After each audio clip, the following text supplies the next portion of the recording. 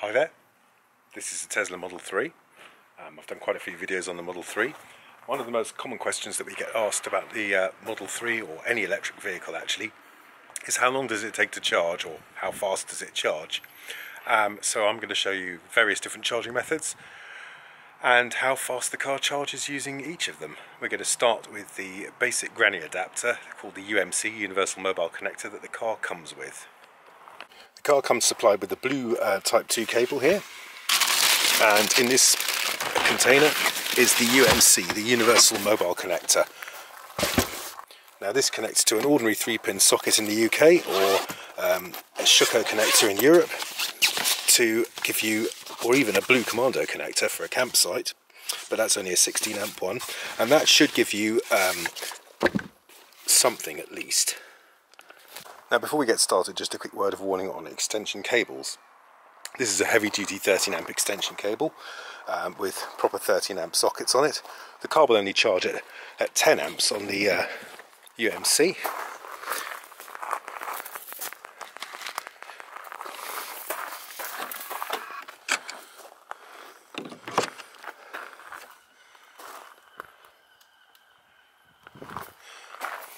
So there's some clicking here, and you can see the lights here indicating that it's charging. So we'll let that get settled down charging. And a word of warning, if you have to use a cable reel, always extend the cable fully. But if you're using a cable reel like this, you see the thickness of the cable here, it simply is not thick enough to carry the current to continuously charge a car. You see it says 3 amp here, fully wound, or 6 amp unwound. The car charges at 10 amps and this will just melt. Even if it's unwound, this cable will not be able to carry that kind of power. So you need a proper 13 amp cable, and if you're using it on a cable reel, make sure it's fully unwound so it doesn't melt. Maximum charge current is 10 amps, you can't go higher than that, and you'll get a charge rate of 8 miles per hour in the Model 3 on 10 amps of electricity. So 8 miles an hour, how long will it take to charge? 80 miles will take 10 hours, 160 miles will take 20 hours, so 200 miles approximately will take 24 hours. Really, the UMC is a last resort, or if you're visiting friends and overnight you need to get an extra 80 miles, 90 miles, you can do that using the UMC if you have to. The next fastest way of charging your car is using a wall socket like this, specifically designed for electric vehicles.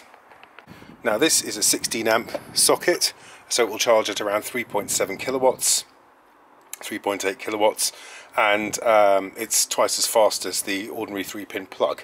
You need, some of these come with a cable attached, a tethered cable, but this is a Type 2 untethered, so you have to have a cable, a Type 2 cable, which does come with the car. That's the blue cable. My blue cable's not quite long enough to reach the car, so I have another one. So I'm just going to connect it up and show you how fast that goes. That's the one end in. Another word of advice, these 10-meter cables are very handy for dealing with iced charging spots. If you need to park across someone to connect your charger, you can do it, and you can still reach the charger with one of these. So that's plugged in, and when it goes green we'll know we're charging. There you go. And what's the car showing now? We'll give it a minute to settle down. Well, there you have it. At 16 amps we're charging at 14 miles an hour showing on the screen here. It did flicker up to 15 a minute ago, so that's almost twice as fast as it was charging before. Right, well our 7 kilowatt charger is, or 32 amp charger, is a Tesla wall unit, and that does have certain advantages. This is the Tesla connector, and as you can see, it has a button on the top here. Now that button will open the flap to allow you access to your charging port when you press the button, and then you plug in. Right, once you've plugged the charger in, it will flash green as before, and then you can check the rate of charge in the car. And straight away you can see the charge rate has gone up to 29 miles per hour. That'll settle down at around 30. So in 10 hours, overnight, the car will go from empty to full. Of course, you never get home empty and you never charge to full. You charge to about 80 or 90%, depending on your needs the next day. But 10 hours from empty to full. So say 7 hours from 10% to 80%. Right, these are public destination chargers provided by Tesla. Where you have a red sign, that's only going to work with a Tesla, and where you have the white sign, it will work with any electric vehicle that has a Type 2 socket. So let's see if we get a charge on this one.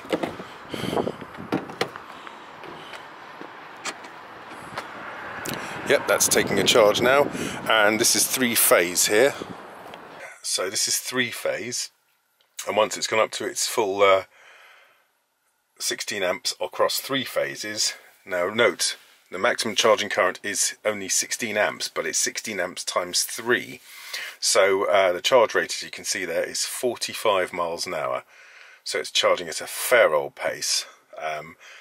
My Model S will charge here at 16 kilowatts. This is 11 kilowatts. So the Model S charges at 16 kilowatts. That's limited by the onboard charger on the car. And the socket here will charge a car at 22 kilowatts. So if you're lucky enough to have a Renault Zoe with 43 kilowatt AC charging, you can charge here at 22 kilowatts, which is significantly faster than the 11 I'm charging at now. This device here is the Chademo adapter, and that until recently was the only way that you could charge on a rapid charger, public charger on a Tesla, until this beautiful little device here came out, which is the CCS adapter. And now I'm going to show you how it charges using the CCS adapter.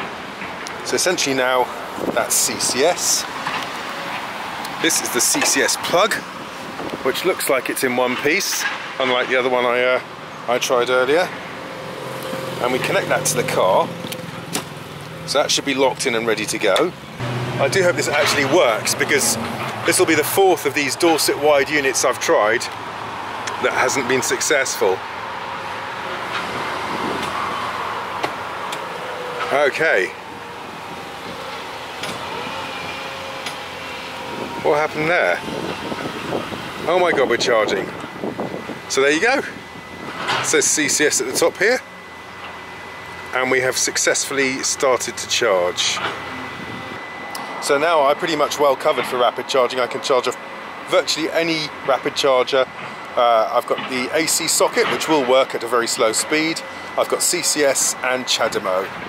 This is the first one out of the 4 that I've tried that's actually working. As you can see, the rate has picked up a little bit. 32 kilowatts, 100 and odd miles an hour. You have to remember that Tesla users are fortunate to have the Supercharger network, and we get regularly speeds 4 times faster than this.